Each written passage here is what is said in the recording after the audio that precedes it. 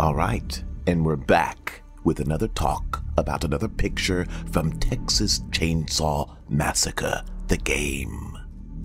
We are on the fourth picture now. If you haven't seen my commentary for the first three, go back and check those out. This one is quoted as, "When unlocking one of the basement doors, it doesn't hurt to have a fellow victim watch your back." So this one is as it says. Connie is trying to unlock this door, and Sunny is sitting close by, sort of babysitting her, making sure nothing bad happens. But there's a few little more details that kind of go into this. As Connie, when you are unlocking the door, you are performing a task. And when you're performing a task, for Connie's screen, the camera is going to zoom in and be pretty close to the door, right? So now you can't see anything around you. The camera is right there focusing. It's as if you're focusing in on trying to get that door unlocked. You don't have time to really concentrate on much that's going on around you. So that is where Sunny comes in. Sunny is there, and as you can see, this pic is taken from his point of view. He can see the peripherals, he can watch her back, and not only that, but he has a stun weapon. He has a bone shard, as you could see right there over on the right hand side, that item that he has collected. Without it, him being there might be pretty useless, other than to let Connie know that something's coming. But with him having the bone shard, he can protect her. Now, the way that he is going to protect her with that bone shard, there are two ways that you can use the bone shard. The first one is to stun a family member from stealth.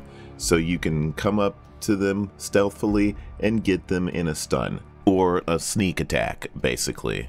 The second is if they are looking directly at you and they know you're there and it's not a stealth situation, what will happen is what is called a close encounter.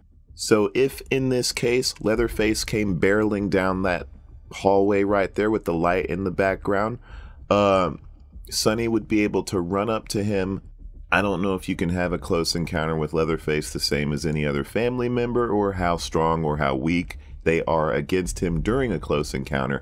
That stuff I can't comment on, but I can tell you that a close encounter happens. Now, what do you do in a close encounter? I don't know, but I'm assuming it's like a little mini game for both players to do to struggle. And hopefully Sunny gets the stun in, because if he's not successful, he's probably either going to get killed or get hurt, and Connie's going to be there listening to it happen while she's trying to get the door unlocked. So now you can kind of get the stress and the anxiety of what could be happening. You know, you're trying to get the door unlocked and you can hear Sunny struggling with Leatherface in the background. Like, that's going to be a cool experience right there. So that's pretty much summing up what is going on here in this picture and what could potentially happen in a scenario. You got some dried blood on the left over there where somebody was trying to escape and were most likely unsuccessful. I'll blow the picture up again, let you guys see what there is to see in this picture, but it's pretty self-explanatory with those little details to make everything make sense.